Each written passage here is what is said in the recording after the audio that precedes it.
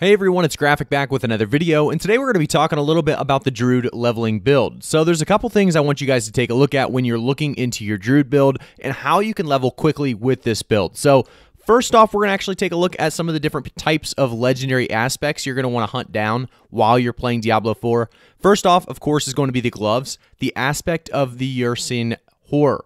This is going to be a very important aspect for this build. It's going to pulverize, is now also an earth skill. After casting Pulverize, Tectonic Spikes continue to deal damage over 2 seconds, basically increasing your damage by quite a bit. Unlocking by completing the Belfry Zekara in Hawazar as well. So a very easy unlock there to get this aspect. Next up, we have the Ballistic aspect. It's going to be a very important aspect on your boots. When you have Fortify, your Earth skills gain +2 ranks. Unlocked by completing the Whispering Pines in Skullsglint. Next up, we have the aspect of Retaliation. Your core skills deal up to 20 to 40% increased damage based on the amount of Fortify. Another very important one to continue to stay alive with your Druid build as you continue to level. This is going to be unlocked by Seaside Descent in Dry Steppes.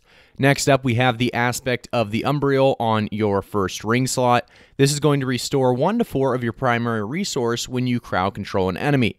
Very good for just resource regeneration, and this is going to be the main legendary aspects you're going to be wanting to grab as quickly as possible during your leveling experience. Okay, so let's talk about the gems a little bit, and then we'll jump into the skill tree after we talk about the spirit boons as well. So the gems, first off, on the weapon, of course, you are going to want to take the overpowered damage, which in this case is going to be the ruby for the weapon. Armor, we're going to be taking 3% damage reduction while fortified. It's going to be a sapphire gem. And then on the jewelry, we are going to be taking the skull, which is going to give us plus 250 armor. Very, very strong to keep us alive as long as possible. Now we go to the spirit boons in the bottom middle. You can see that we're taking the gift of the stag, which is going to gain 10 maximum spirit. We're also going to be taking the scythe talons, which gains plus 5% increased critical strike chance. And then Avian Wrath as well. So this is going to gain you quite a bit of critical strike damage. Next up, we have the Wolf, which is going to be the bolster. Fortify 10% of your maximum life when you use a defensive skill. Again, staying alive is very important in this game. You can't level if you're dead. So a very important thing to do is grab the bolster for the Fortify. And then we have the Snake with the Obsidian Slam. So every 10th kill will cause your next Earth skill to overpower, increasing your overall damage. All right, guys, so let's jump into the skill tree. This is going to be the important part of the build, obviously, is the skills themselves. So let's jump through and take a look at Storm Strike, because Storm Strike is going to be your primary hitter. This is going to be the auto attack that you're going to constantly use to generate spirit. So Storm Strike, we are going to be taking Enhanced Storm Strike and Fierce Storm Strike as well. From there, we're going to come down just a little bit, and we are going to be taking the Pulverize to rank 5, because this is going to be a Pulverize leveling build. Pulverize is going to be needed at the highest level possible.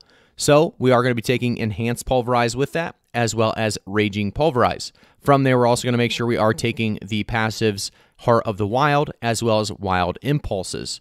As we look down here, there are 2 more passives that we are going to want to take. As we get to that level 50, of course, we are going to want to take some more of these passives like Predatory Instinct, so critical strike chance against close enemies is increased. And then we have the Iron Fur, which is more damage reduction when in werebear form. So very, very good. And I want to talk a little bit about this next Earthen Bulwark ability. Again, it gives you a barrier that absorbs 45% of your base life in damage. Another great way to stay alive, and that's why we're going to be taking the Enhanced Earthen Bulwark as well as the Preserving Earthen Bulwark.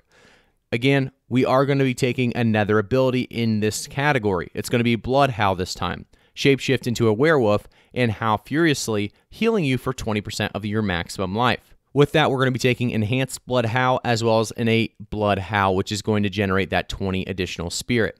From there, we're going to come down and we're going to be taking Poison Creeper and the Enhanced Poison Creeper as well as the Ferocious Poison Creeper. This is going to be a great ability to take with the passive Clarity, gaining 6 spirit when transforming into human form. Again, resource generation, or really spirit generation in this case, is very, very important in every leveling build. The more resource you have, the faster you can use the spenders and the faster damage you can put out. So next up, we're going to be taking Trample with Enhanced Trample as well as Natural Trample. And then we have Crushing Earth as the passive, Stone Guard as a passive, as well as Neurotoxin, 1 rank in that, and then 3 in Envenom as well. And now we're down to some of the important spells. This is going to be where we're going to be taking a lot of strong passives like the Quick Shift. So when you shapeshift, skill transforms into a different form, it deals increased damage. Take that to rank 3, as well as Natural Fortitude to rank 2. 1 point into Defiance, 3 points into Natural Disaster, 3 points into Resonance. And then we have our last passive, which is Urson Strength. Gain 20% additional maximum life while in Werebear form for 3 seconds after leaving Werebear form.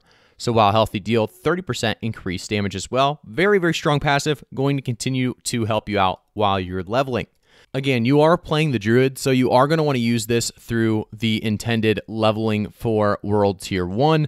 Head to Hawazar to unlock the aspect of the Ursine Whore ASAP, and you can also target farm the rest of the Codex aspects mentioned above to help with damage and resource regeneration, and then take Tornado over Pulverize at level 4 to make this starter boss faster if you want.